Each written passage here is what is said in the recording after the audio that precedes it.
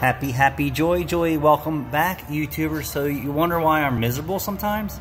Well, this has nothing to do with my shop. This is another person welding a rotted out catalytic converter flange together and then complaining to me that they don't want to fix it with a new flex pipe and a new converter assembly. And I'm not even replacing the whole front cat assembly or the rear center pipe assembly. I'm just saying we can service this and fix it right for you. But no, they're insisting to cut the flange out of it and then fabricate a piece and weld it in, which I'm capable of doing, but you wonder why I'm miserable is because I can't even advise the cheapest repair to somebody without them challenging me and arguing that they don't want to spend that kind of money. Bald tires, fluids leaking out of it, bald tires.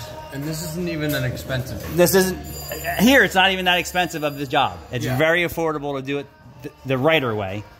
And if you're at another shop, it's a front pipe cat assembly and then a center pipe assembly, which is thousands of dollars. Instead of hundreds. What? $450? Give or take? Give or take, right? Which, that's probably what this cost us to buy it direct fit. Yep. From Parts House.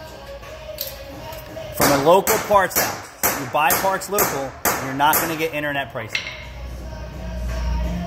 So that's why I'm not all smiles and ponies and clown porn. Can I say clown porn?